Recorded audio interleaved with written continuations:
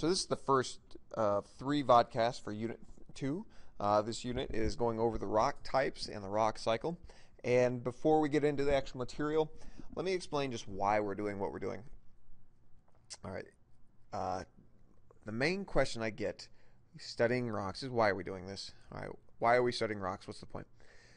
And to best explain that, I've got a couple pictures down here from, say, Hawaii Volcano National Park, Bryce Canyon, Devil's Tower, Arches, Rocky Mountain National Park, Grand Canyon, Yellowstone.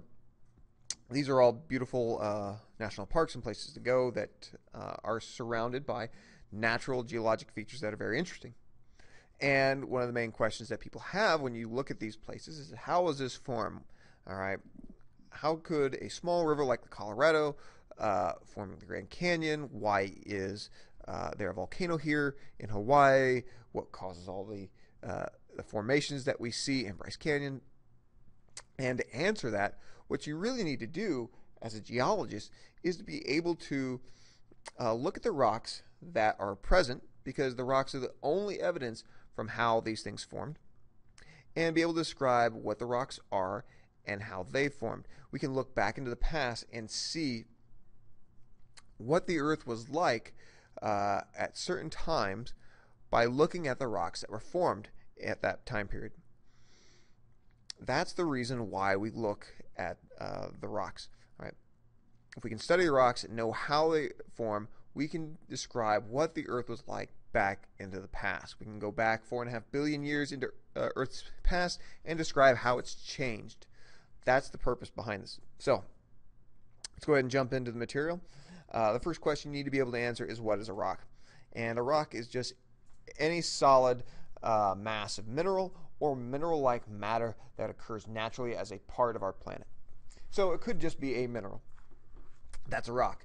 It could be a collection of minerals that grew together or compacted together.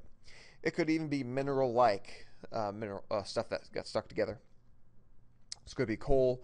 It could be seashells. It could even be plant material that was hardened into a rock. And there you go. There are 3 different types of rocks. I'm sure you've seen a lot of this stuff before, but the 3 kinds of rocks, we're going to get into just how they form briefly, go in a little more depth later on. But there's igneous rocks, there are sedimentary rocks, and there are metamorphic rocks. Those are the 3 kinds of rocks that we're going to be looking at in labs throughout this week. So let's go ahead and start with igneous rocks first. Igneous rocks deal with volcanism. Volcanoes tend to spew out lava, and lava and magma are really the same stuff. It's just whether it's above ground, it's called lava. If it's below ground, it's called magma, and it's just molten rock that's been melted and turned. And how this stuff turns into an igneous rock is it just begins to cool, whether that be on the surface or deep underground. And as it cools, the rock inside begins to crystallize. All right, different elements that have been melted form chemical bonds, making molecules. Those molecules will grow into crystals. And those crystals will grow until they interlock with each other, making a different kind of rock under different circumstances. Whether it forms above ground from lava, can be called an extrusive igneous rock, or below ground from magma, it's called an intrusive igneous rock. The second kind of rock are sedimentary rocks. Sedimentary rocks is a little more involved process. So there's 5 steps that we're going to have to write down here and then define each a little bit. First off, you got to start off with a pre-existing rock. What we have here is a collection of layers that were eroded kind of interestingly to make this arch. If we looked at these rocks, they're known as sandstone. Now, sandstone is obviously made out of sand. Well, how do you make sand? First off, you're going to take a rock that's already pre-existing, like a volcanic rock or some other kind of rock, and you're going to weather it. Now, weathering is when you either physically or chemically break down a rock into smaller units. So you take a big rock, you make it smaller. You could hit it hard with a hammer or another rock. That would be an example of physical weathering. You could take an acid and dissolve away the mineral just like we did with calcite. You were physically or chemically breaking it down into smaller units. Then you're going to take that weathered material and you're going to move it along, move it somewhere else. That's called erosion. Erosion is the transportation of weathered material. And you can do that with one of four agents. You could use wind, you could use water, you could use a glacier, or you could even just use gravity and like a landslide. Those are the four agents that will take your material that's been weathered and move it to a new location. Now, once it moves it to a new location, it deposits that material. All right, and let me go ahead and get to a little bit of animation here. So once you've weathered and you've begun to erode it, in this picture, we can see that there is a river here that is eroding away and transporting material, but it will also begin to deposit it in certain places. If you look on the inside of any river, inside turn, you're going to see that it's shallower, maybe a little sandbar there. Well, what's physically happening there is that weathered material that's been eroded being transported and then deposited.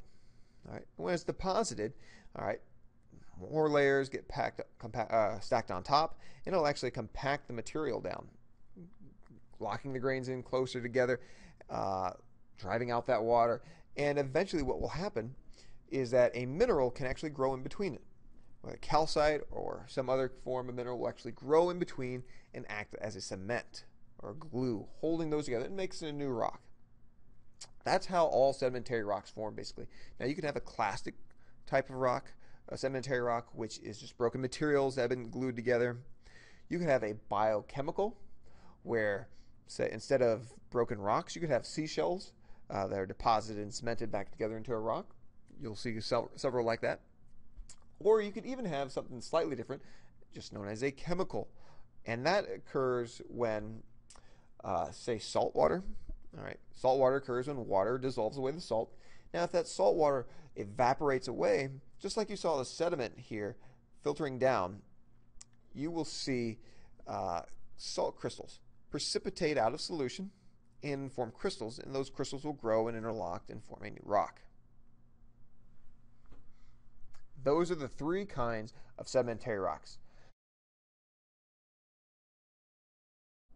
So the last type of rock is a metamorphic rock. Now, metamorphic rocks start off as any other kind of rock. Could be an igneous rock, could be a sedimentary rock, or even another kind of metamorphic rock.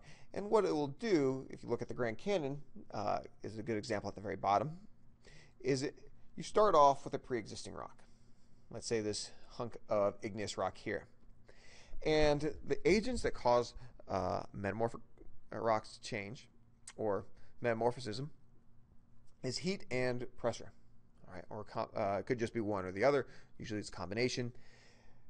What can happen is if this rock was buried and heated to extreme temperatures and put under extreme pressures, it won't melt, but it'll turn a little gooey. It'll turn into like a plastic or a wax.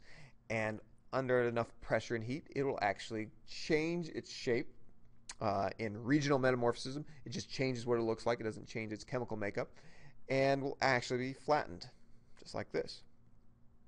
So that those grains don't melt, but they do change their shape, and this is a regional metamorphism. All right.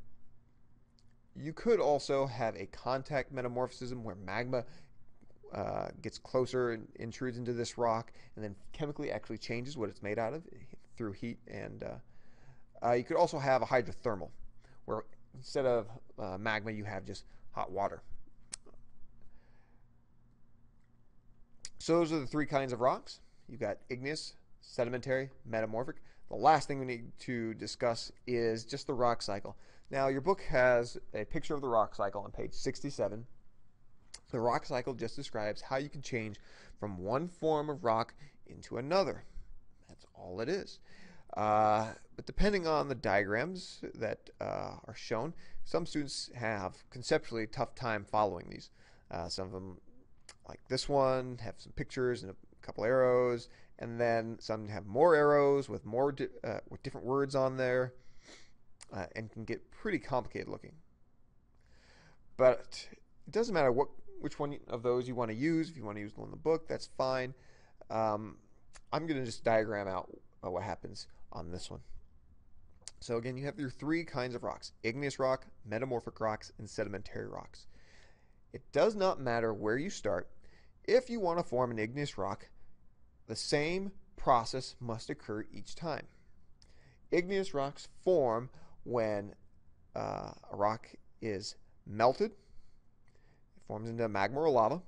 All right, so it's a molten material, and then that molten material cools and crystallizes. Whether you start off with a sedimentary rock, buried it deep underground until it actually heated up and melted, and then that magma cooled and crystallized to form into an igneous rock, it doesn't matter. Or you could start off with a metamorphic rock, with too much heat and pressure, actually melts, then that melted rock cools and crystallized, turns into igneous rock, or even an igneous rock that is remelted, recrystallizes to form a new igneous rock. It does not matter where you start. The same process occurs. You turn it into a magma. That magma must crystallize. Metamorphic rock, again, the two things that cause metamorphism: heat and or pressure. If you take any of these rocks, an igneous rock, apply heat and pressure to it, you can change it into a metamorphic rock. You can take a sedimentary rock, heat and or pressure, turn it into a metamorphic rock, or another metamorphic rock, heat it and pressurize it into a higher grade of metamorphic rock. Doesn't matter where you start. And lastly, a sedimentary rock requires you to go through those 5 steps. You're going to take any kind of rock. You're going to weather it. You're going to erode it. You're going to deposit it. You're going to compact it. And then you're going to cement it together to form a new sedimentary rock. Those are the processes that must occur. Doesn't matter where you start, that's what needs to go on. So you can use this one or any of the previous ones or the one in the book, but those are the rock cycle. That is the rock cycle. You really need to have that down and conceptually understand it before moving on.